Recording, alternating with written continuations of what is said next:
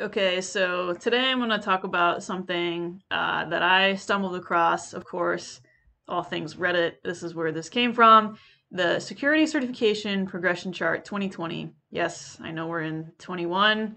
Don't care. It's probably going to be a similar version when it rolls out. But I just wanted to say a couple of thoughts on this chart, this image, and how I think people should use it. The first thing I notice off the bat is that it's extremely humbling because I remember when I got my Security Plus, was the first certification that I got, and I was like, cool, I'm hot shit. I can go get a job now because I have Security Plus, and it's literally at the bottom here as an entry level cert.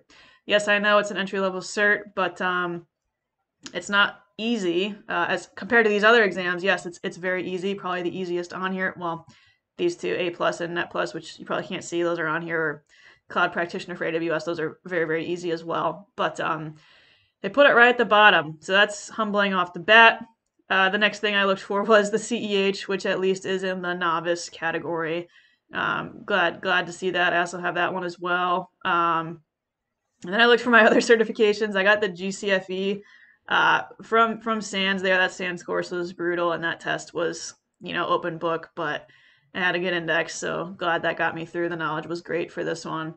I also have my CISSP, so glad to see that's pretty high up on the chart. That was the hardest security exam I've ever taken.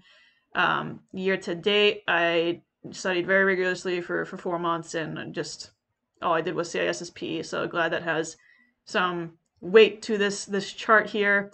And then talking with some other Splunkers that I work with, we noticed this one right here, Splunk Enterprise Security Certified Admin. So we were like, we're on the board, man. We're above the middle here, this middle programming line. We're above novice certification. So super cool to see that one of my Splunk certs is at least recognized somewhere on this chart. Thanks for that, whoever built this. But anyways, the point of this chart, I think it's a very humbling chart, and a lot of people can get discouraged from it. I'm here to tell you, don't look at it like that. Look at it like that, in that capacity. Don't look at it and be like, damn, I only got Security Plus, I suck. Um, what you can do instead is look at this chart, and it organizes it into nice categories. These categories, these 6 categories here at the top, this is how you can kind of structure your game plan moving forward with your cybersecurity career path.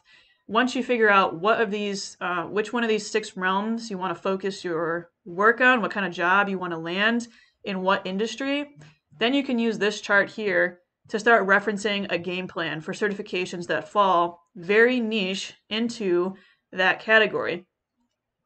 Maybe you want to stay in the forensics or the incident handling roles for your career moving forward. Maybe you really want to focus on incident response.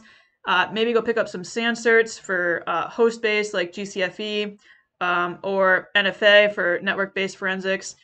Kind of use this as a template to structure your ideas and your path for how to set you up for a job that you want in that specific realm of cybersecurity. Because there's so many different jobs. It's hard to find your niche, the one that you like, a job that you would like to have. Even within just defensive operations, there's so many different routes you can go down. So find the route that you and then use this chart to really figure out a game plan for how to get your certifications and how they stack up against other industry certifications. Don't look at this chart as just something that's very humbling and discouraging. Look at it to act as a guide for you to use to set up your plan of attack going forward with your certifications.